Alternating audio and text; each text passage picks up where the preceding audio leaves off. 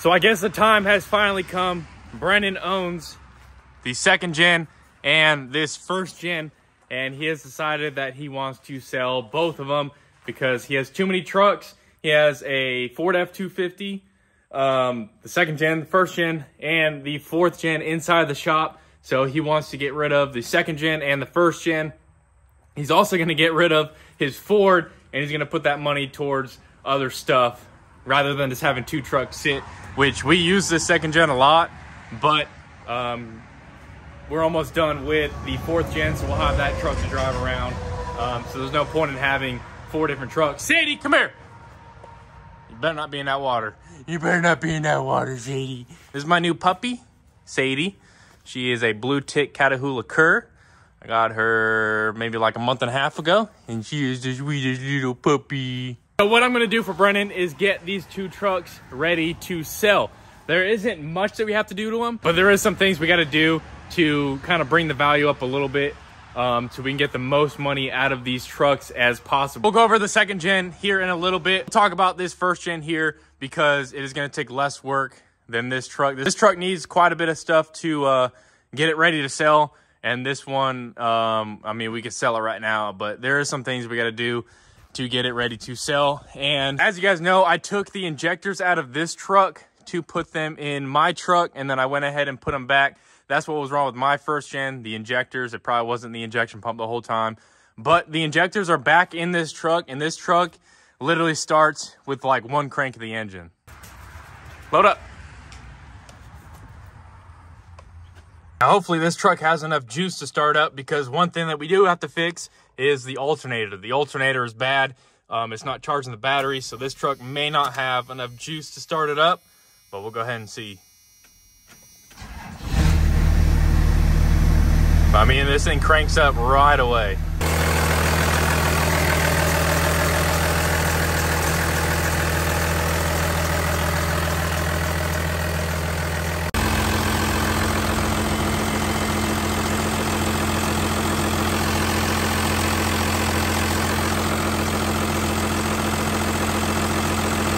But it's looking like it probably is the alternator. A few other small things we got to do in this engine bay before we can get it ready to sell is to get an air filter for this thing, because it has been running with no air filter, because it was twin turboed, but they took the twin off and just never got an air filter. So we got to get an air filter. We have to take this AN line and get a plug for it so we can keep this so that we can actually run twins on another truck, and we have a line set up. That line down there, the oil drain feed line, is tapped with a AN bung. It looks like a 10. We'll just get an AN10 plug and plug that off so we can grab this off. But other than that, we may do a little bit of powder on the turbo just so it looks a little bit cleaner. Maybe do the valve covers as well. The charge pies, we may powder coat this as well. And then pressure wash this whole engine bay and get it looking clean. But as you can see from the front end right here, this is how you open the hood. So we may go ahead and buy a cable and run it to the cab so you can actually pop the hood as normal, and you just won't have a wire hanging out right here that will unlatch the hood for you. So moving on to the outside really isn't going to get too much. I bought a stripe off wheel to get all of this adhesive off. That's where the trim was along the side, so I'm going to go ahead and eraser wheel all that off, and then I may take a polisher and see if I can clean up some of this paint. It is faded, as you can tell from the hood. There's not much we can do about that unless we were to repaint it, but we're not gonna do that. Some of this may come off with a polish. I'm not sure yet. Paint isn't in terrible condition, but it's not the best, so we'll give it a little polish, see what it does. If it doesn't do anything, then no harm, no foul. But if it can clean up a little bit, we will be happy with that. So moving on to the bed, we're gonna clean this bed out, get it ready, get it prepped, and we're gonna bed liner it. We'll tape it off right here and spray the bed liner like normal trucks, how they have the bed liner from here in and then to the other side. So we'll get this all cleaned up, bed liner with some Raptor liner. We got 4 bottles of Raptor liner. We may need more because on this truck right here, it used to have that flatbed on it that's right there. We are going to be sandblasting that and spraying that with bed liner so it looks good for this truck. We'll go over this truck, like I said, later. I don't think we're going to be doing too much to the outside. Like I said, the polish and the bed liner. And the stripe off wheel to get all the glue off. The inside, we're not gonna be touching the inside. Inside's good. I got it all vacuumed out. Probably, I gotta get those leaves out. They were inside the blower motor. But inside is good. Not gonna do anything to the inside. Maybe hook that up. I don't know why that fell. But inside is good. Not gonna be touching the inside. One thing I am gonna take a look at right now is the rear brakes. Whenever you're driving this truck, it drives perfectly fine. But whenever you slow down and hit the brakes, it kind of feels like the brakes are grabbing and you're bouncing up and down. So let's show you what I'm talking about. Today's video is sponsored by Brunt Workwear. Brunt makes a boot for the hard-working men and women, so I decided to give the Marin 8-inch composite toe work boots a try. When I first put them on, I was amazed at how comfortable they were, and the composition toe offers maximum protection without the added weight of a steel toe. These being 8-inch boots, they give me plenty of ankle support, and they're also waterproof, electrical hazard rated, slip and oil resistant, and they meet the ASTM F2413-18 standard that quality work boots should meet. If you'd like to check out Brunt Workwear, I'll leave a link in the description below where you can easily purchase a pair for yourself. And with them only being $175, I'm all about that.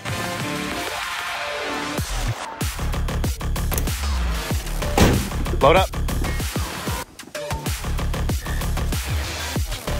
Load up. Good girl.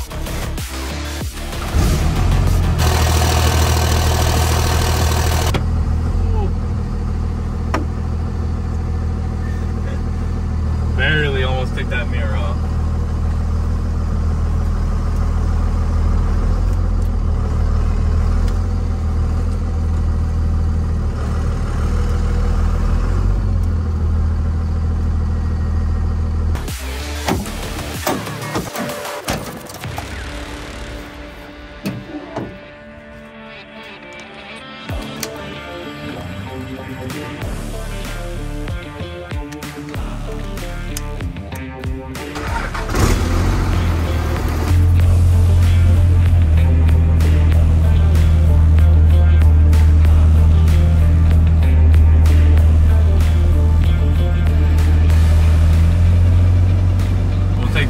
Test drive, and I'll see if I can kind of explain it better as I'm driving.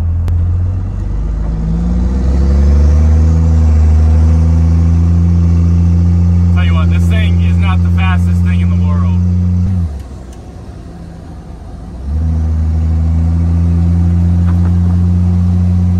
But she does crank up and run. The thing we may need to look about fixing is the speedometer. It's probably just a speed sensor because the speedometer's not working right now. But I mean, you're not going super fast in this truck anyway, so why does it even matter if you have a speedometer or not? I'm gonna let off, and it's not doing it. Without pressing the brake, it's not doing it. So it's not because it's slowing down, it's because I'm gonna press the brake right now. And now it's not hopping, but it's definitely shaking. You can feel it from the rear end. So that's what's making me think that it's something to do with the brakes, because it only does it when the brakes are applied. So I'll go ahead and turn around up here. Man, it's hot. And the windows don't work. May have to fix that too. So you need the windows. And you can probably hear the door panel shaking because it's like jerking. I'm pulling into Clay's property right here, so it don't matter if I'm pulling into private property or not. But overall, this truck drives really good. Besides that, and that it's not really that fast.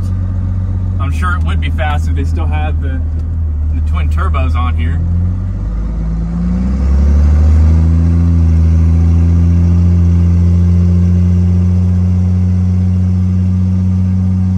Gives me an expectation of how fast my truck's gonna be my first gen when it's all done, or when it's driving, not when it's all done, because it's gonna take a long time to get that truck where I want it to be at. But yeah, I think it has something to do with the brakes.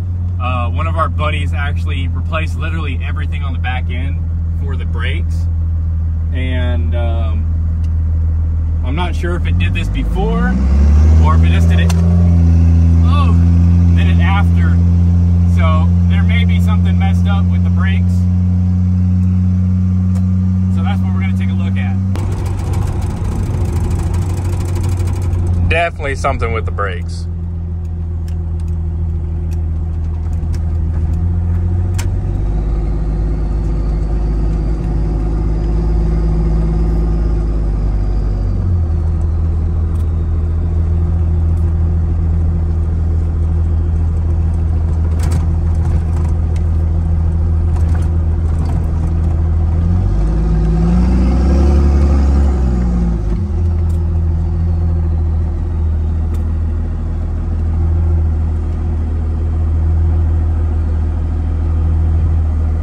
The old tried and true fuel shut off.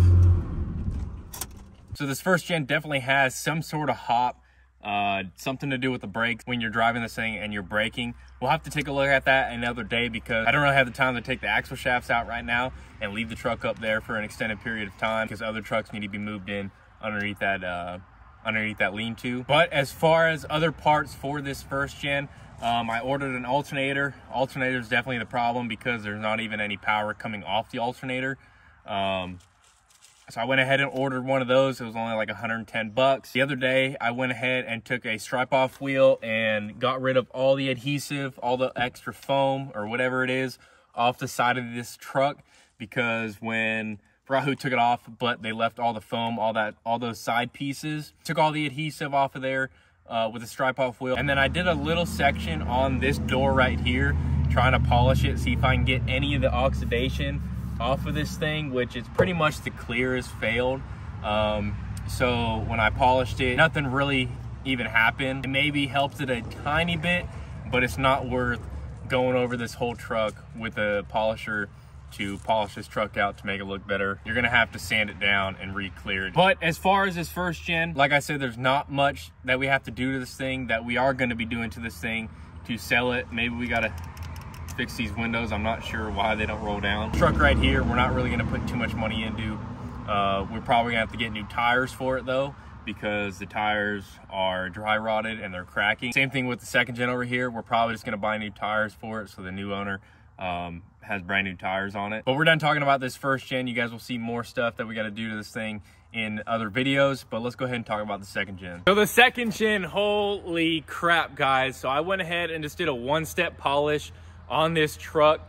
You couldn't even see a reflection in this paint. It was so scratched up, so hazy. Did a one-step polish. It took about 2.5 to 3 hours to do. I didn't ceramic coat it just because the hood needs to be wet sanded and polished, and the roof needs to be wet sanded and polished as well.